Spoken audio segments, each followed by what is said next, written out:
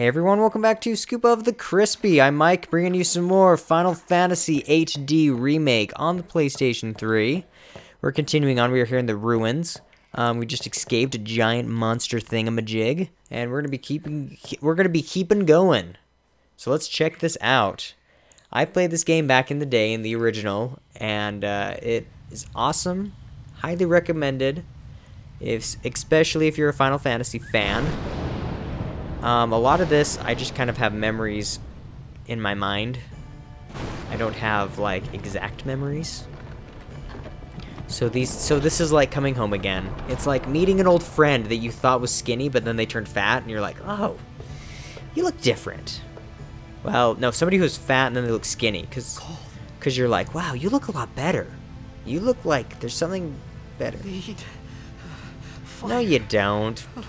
Video game characters do not need fire or food or anything. We're gonna go save the game because if you don't save it, there's gonna be a giant monster that comes out, rips your throat. Oh, you can like save a bunch of different ones. That's cool. I'll just keep overwriting it until I feel like I don't want it. Oh, that's the problem. This doesn't have autosave. Oh. Okay, just so everybody knows, video games nowadays, autosave is one of the most magical inventions ever made.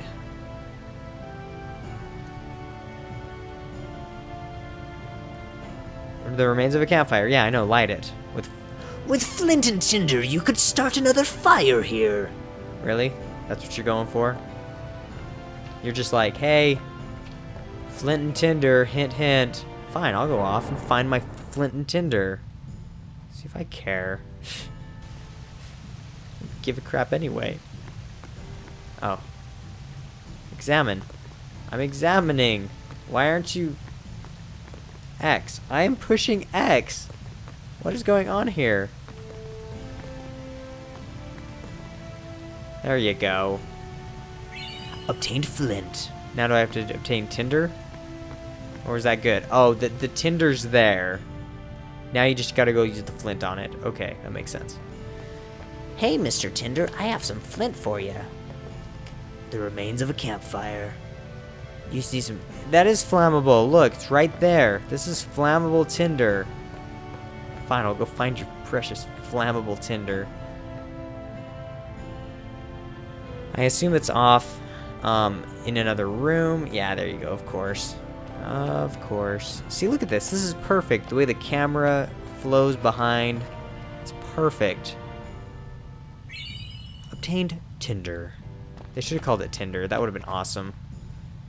Because then it's like, hello. Hint, hint. Oh, what's up here?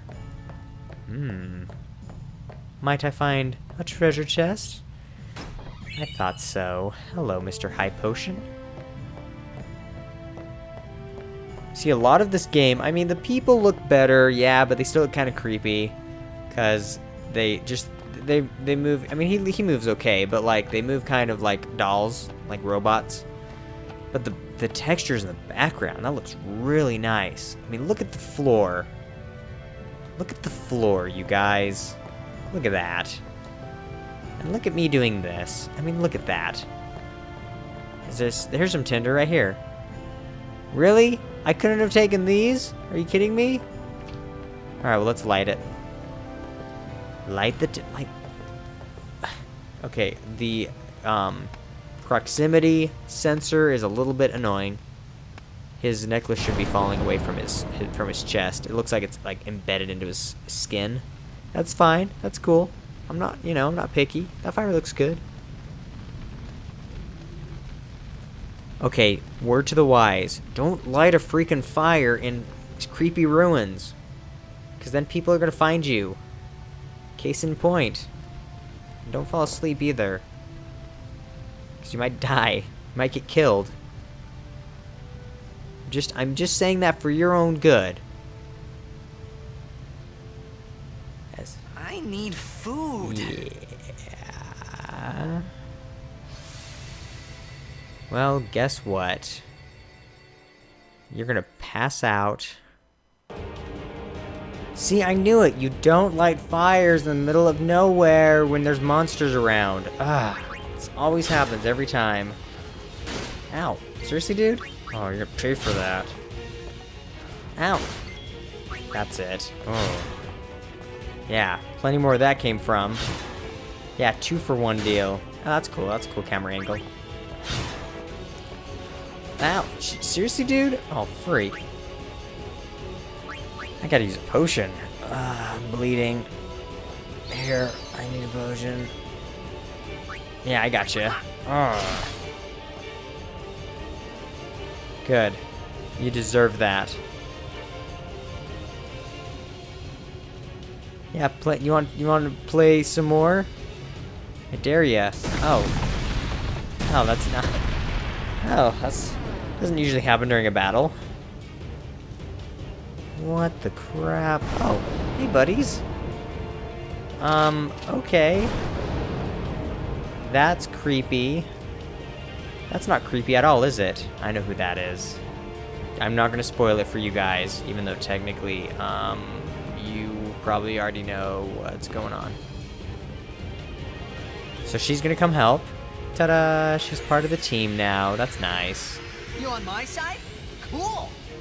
Thank you so much. Using grenades. Certain items like grenades have special effects when used.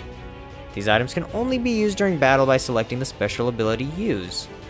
Alright, so I will go to special, and I will select use. I will select grenade. And I will chuck a grenade at your head. Oh, nice, dude. Yeah, I'm gonna throw another grenade at you. There you go. Is that it? Oh.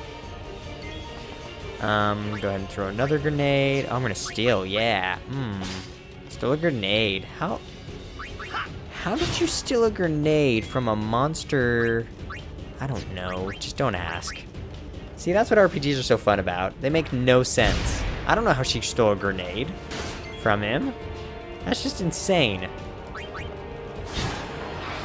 We did it, yeah. Victory fanfare. Come on. Oh, we need more games with victory fanfares. Oh, I love it. Okay.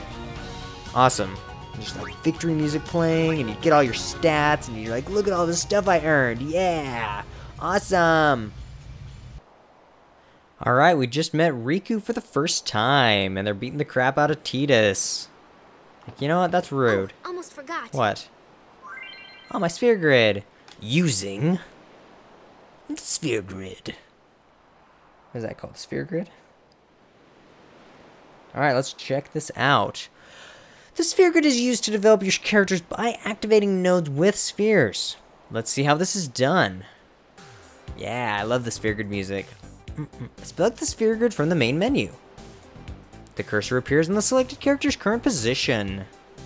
Use up, left, up, down, right to move the cursor. Information on upgrades is displayed at the top of the screen. This location is for defense upgrades. This one lets you learn an ability. These upgrades locations are called nodes. Characters are upgraded by activating these nodes. I'm loving this music. A character must move near a node in order to activate it. Let's go through this step by step. Step by step. Press X. The cursor returns to the character's position and list of commands appear. Select Move. To display the number of steps the character can move. The number of steps the character can move is equivalent to his S level, sphere level. The sphere levels are gained by getting AP, experience points, ability points, which are obtained by participating in battles. Characters must fight battles to gain AP and obtain S level, sphere levels, which are in turn used to move around the grid. In short, if characters do not participate in battles, they will not grow stronger. In this case, Tidus has 4 sphere levels, so he can move up to 4 steps. In general, you should be careful not to move too fast, as you may forget to activate nodes you pass over. So let's take one step and learn the ability Cheer. Note that you do not have to be at a node to activate it. You can do it from an adjacent node as well. By selecting a destination, sphere levels are spent and the character will move. Yes. When the character arrives at the destined spot, you will be asked for final confirmation. If the destination is correct, select yes. At this point, the movement process is complete and cannot be cancelled. If you want to activate nodes you can pass over, you must spend sphere levels to go back. When you're retracing your steps, you can move 4 steps by spending 1 sphere level. However, going back every time is not very cost efficient. Always plan ahead to avoid wasting sphere levels. Now, since the character is in a position, let's activate the node. To activate nodes, you must use spheres. Spheres are items that can be obtained by various means, but mainly by defeating enemies. Press X and select Use. A list of spheres is currently in stock will be displayed. Every sphere has its special function. For example, power spheres are used to activate strength, defense, and hit point nodes. Alright. Ability spheres activate ability nodes. Nodes that can be activated are the node at the character's current position and nodes directly adjacent to it. This means nodes that are 1 step behind or ahead can also be activated. In this example, the only node that can be activated is an ability node, so the ability spheres can be used. When you select a sphere, the nodes can be activated by that sphere at that position are highlighted. Ability spheres have been selected here, so only the ability nodes will glow. By selecting the node you want, it will activate and the character will learn its ability. Note that 1 ability sphere was used during this process. Use the character's same procedure to improve the character's strength, magic, max hit point, magic points, etc. Power spheres, magic spheres, and speed spheres are needed to improve each corresponding stat. Also, every node on the grid can be activated separately by each character. This means that a character can reactivate a node already used by another character by moving to it and using the corresponding sphere. Note that locks cannot be opened at present. Another tutorial will become available once you are able to unlock them. Now that you know how to upgrade your characters, let's look at the other useful features of the sphere grid. The character's current status can be displayed by pressing triangle. Okay, triangle shows all the different stats and things. Use this information to plan how you wish to upgrade your characters. Press L1 and R1 to switch between characters. This is useful when you wish to compare the character stats or when you wish to quickly upgrade multiple characters. Press select to zoom in and out for a better view of the grid. Ooh, nice. Whoa. This concludes the sphere grid tutorial. Try improving Titus now. Did I say that wrong again? Try improving Titus now. Sweet. Got our sphere grids.